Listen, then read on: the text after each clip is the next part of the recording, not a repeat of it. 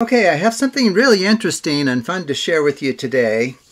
For this, you just need 9 cards.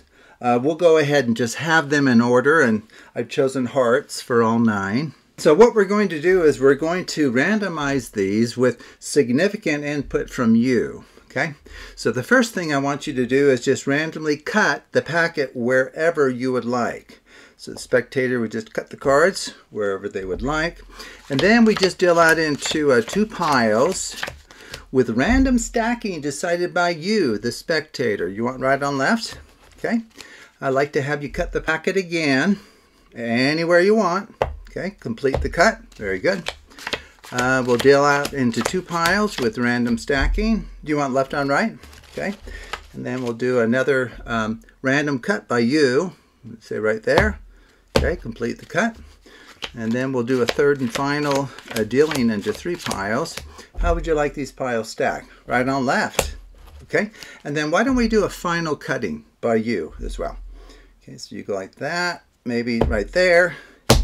Okay, very good. So what I need you to do now is I'm going to need your psychic assistance here, because I would like to see if I can work some magic here. After all of that randomization that you controlled, I'm going to take these cards behind my back, and it may take me just a moment, but I'm going to try to put them in numerical order, ace through 9.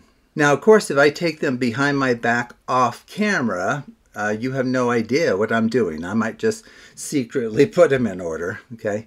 So I'm going to have to show you what I'm doing behind my back, okay? Which is fine, because this is a educational video meant to teach you how to do it. So what you would do behind your back is, I'll go ahead and do it. You may not know why I'm doing it, and then I'll explain after. Behind my back, all I'm going to do is move the top card to the bottom. That's all I'm going to do. And if you want to like make noise with the cards or something for a second, and then bring them out and say, well, let's see if I've lost my touch. I believe I put the cards in perfect numeric order. Let's see how we did. Oh, doing okay so far. We nailed it. Thank you for your psychic assistance there. It really did help. Okay. Now, I'm not sure how much you saw when I did the tapping on the table, which is, part of the effect here.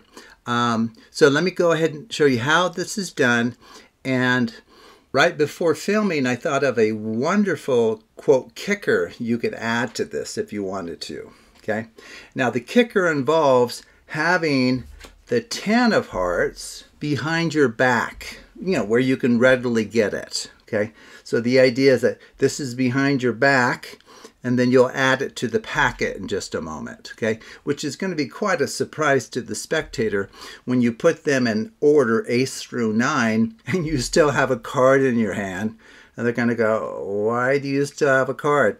And then you show that it's the 10 of hearts, and watch their head explode. Okay, so anyway, so pretend this is behind my back, just where I can grab it.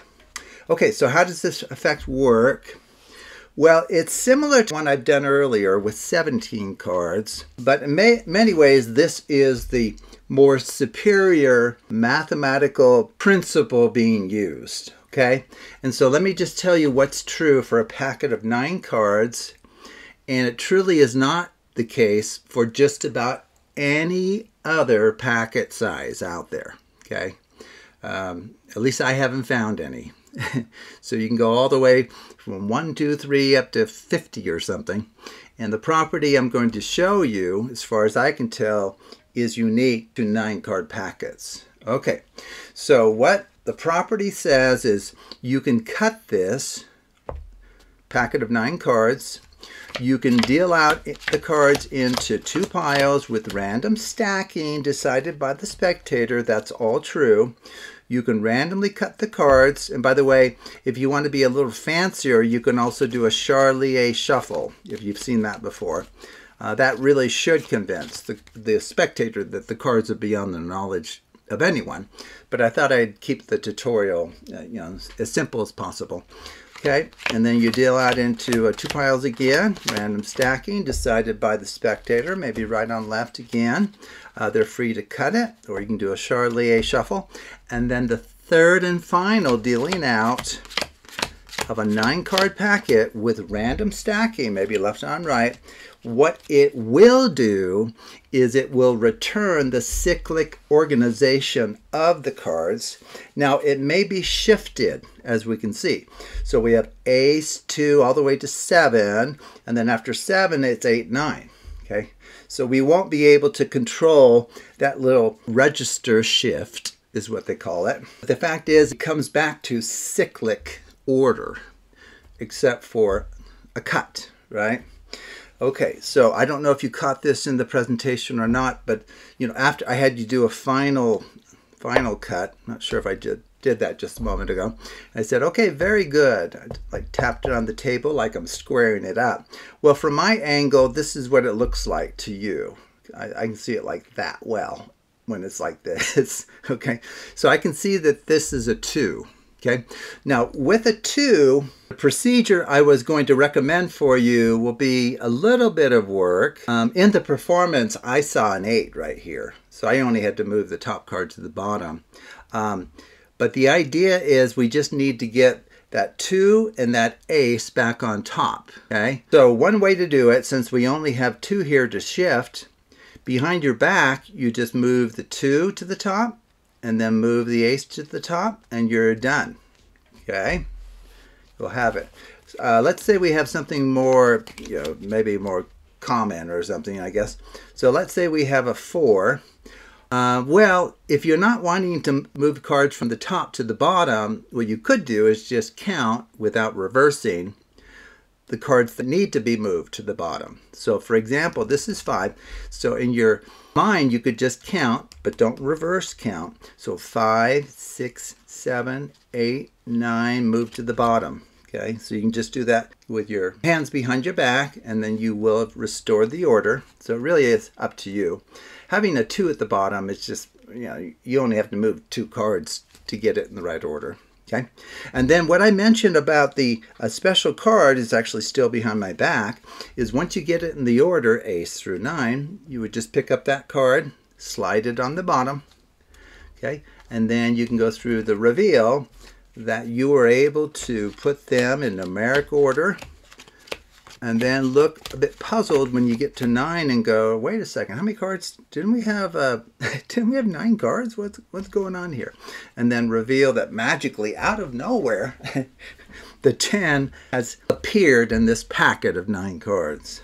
Okay, so anyway, that's the secret. So the mathematical principle is, for a packet of 9 cards, you can randomly cut it and then perform 3 left-right shuffles with random stacking, and randomly cut the packet between each of those dealing outs into 2 piles.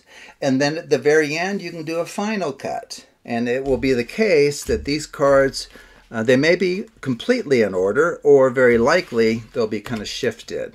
Okay, and then once you know the identity of the bottom card, you can move the requisite cards so that you regain the ace through 9. Okay, so with a 3 at the bottom, I think I'd be tempted behind my back to just, and then in your mind you just say 3, 2, 1 for ace or whatever, and then you're all set. And then if you want to grab your 10 while your hands are behind your back, that would be great. So anyway, it's a really fun effect, and this is a rare property, that an odd-sized packet, when dealt out 3 times into 2 piles with random stacking and random cutting, returns the pack to its original cyclic order. Okay, now the effect was 17 cards that I showed you. Technically, in that effect, the 3 dealing outs, which I did there as well, reverses the order of the packet. Reverses the original order. Here, for a packet of 9, it's a true regaining of the order. Okay, so which makes it special. So anyway, so this is a wonderful property, special to a packet of 9 cards that you can take advantage of. And in fact, there's so many ways now to leverage the mathematics of what's going on and create additional effects using the fact that you know that the cards are going to be essentially put back in their original cyclic ordering. So anyway, thank you for watching, and I encourage you to take a look at other videos on the Absolute Math Magic channel.